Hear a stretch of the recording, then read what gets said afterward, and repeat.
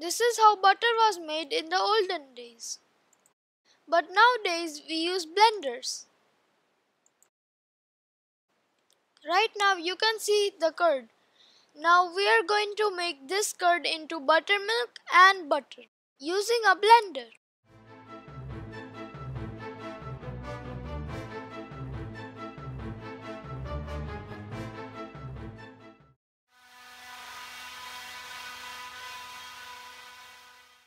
Churning mostly uses centrifugal force as its advantage.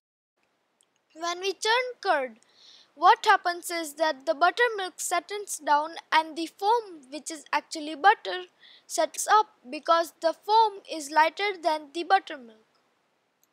Here you can see the foam in the spoon, which is actually butter. And here is the buttermilk ready to drink. Yummy! If you enjoyed this video, give it a big fat thumbs up. And if you have any questions, be sure to comment down below. And if you want to see my upcoming videos, be sure to subscribe to my channel. And that's it. Churning out.